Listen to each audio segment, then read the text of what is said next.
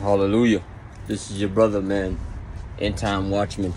Brother Ramon, end time street preacher. Listen, we're in a world right now that's full of a lot of noise. Right? But we're also in a time, let me move my camera, I'll get a better lighting for you guys.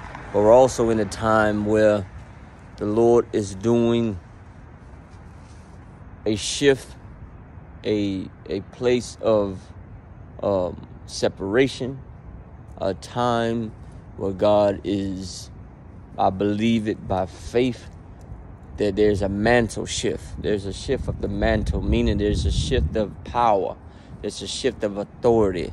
There's a shift of leadership that is changing in the body of Christ. And by the wind that is blowing on my back, and I believe it by the Ruach HaKodesh, by the Holy Spirit, that the Lord is moving the ones that were stagnant for 30, 40, 50 years, that have been preachers and ministers and pastors, deacons and bishops that become dormant. They have become dull in their word. They have become dull in their teaching. They're not on fire the way they used to. They have a lot of hidden sins, a lot of hidden natures, a lot of things that are double-minded, not preaching the whole truth. Listen, the Father is separating a lot of things in this hour. And when we understand that, when we see it, this is revelation. See, we got to be able to see this in the spirit, because even as a street preacher, as a minister, as a pastor to some, as leader to some, God is even showing me that there's times in my speech it has to change.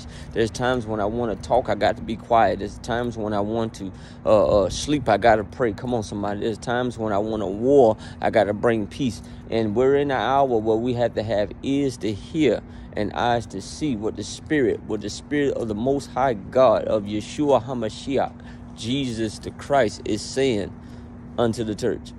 And there's a lot of things going on. It's a lot going on. It's a lot of noise. And see, the enemy is using the static of life. The enemy is using the propaganda, using the social media, using the big names and all these things to bring a lot of confusion to the body of Christ. And that's why Yeshua said on the Mountain of Olives, look out, let no man deceive you by any means.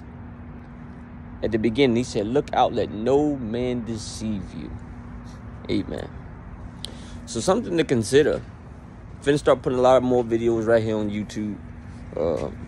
Get my YouTube channel up, back and moving again, Lord's will. I'm gonna see what God's gonna bring the increase. Got to double down on a couple of things. I'm not trying to be famous, not trying to be this and that. Just want to be obedient. Amen. So be blessed, be encouraged. This is your watchman, Brother Ramon, end time street preacher. Shalom. King coming.